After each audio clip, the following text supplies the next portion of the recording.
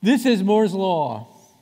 It shows that every year, computer power doubles in power every year. It's a line that goes exponentially high. Now it is flattening out. Why?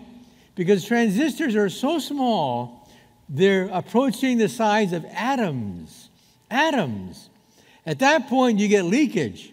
You don't know where the electron is anymore because of the quantum principle, and everything collapses. This curve is now flattening out.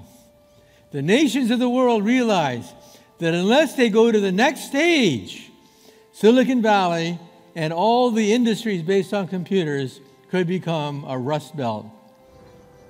So, this man on the left, Richard Feynman, after World War II, predicted that eventually Moore's Law and digital computers will collapse. We have to go to the next level. The next level is the atom.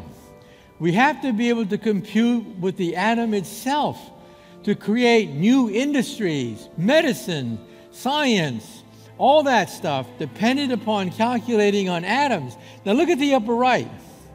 On the upper right, we have the electron shells of hydrogen. It's electrons in waves. Now, as we said before, Alan Turing created the digital revolution. Everything depends on zeros and ones, zeros and ones, zeros and ones. Now, let me ask you a question. Does Mother Nature use zeros and ones, zeros and ones, zeros and ones? No. As far as we can tell, in the entire universe, the only place where you have zeros and ones, zeros and ones, zeros and ones is on the Earth. Mother Nature uses a different language to communicate. On the upper right, you see electron waves. These electron waves create molecules. These molecules in turn create viruses and cells. They create your body.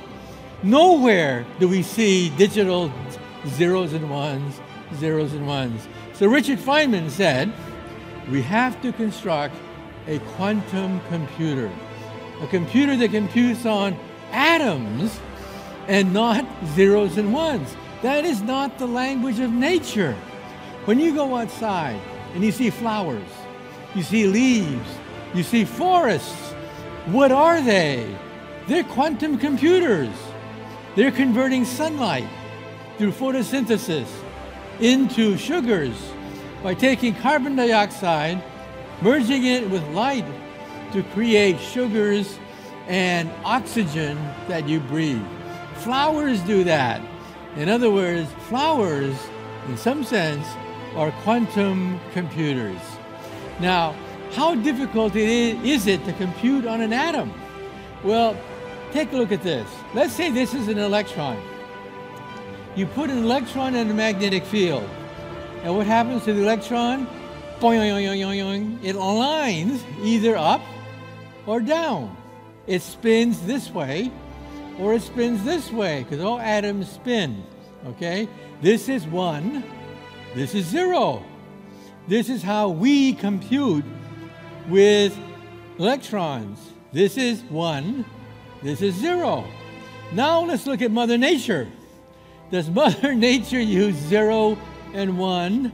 No. It uses every single angle in between, simultaneously calculating on all possible angles. Now, how many numbers are there between zeros and 1? Infinite. There's an infinite number of numbers between 0 and 1. Therefore, immediately you know the answer. How much more powerful is a quantum computer compared to a digital computer? And the answer is infinitely more powerful. Ladies and gentlemen, this is the language of the universe, the language of Mother Nature.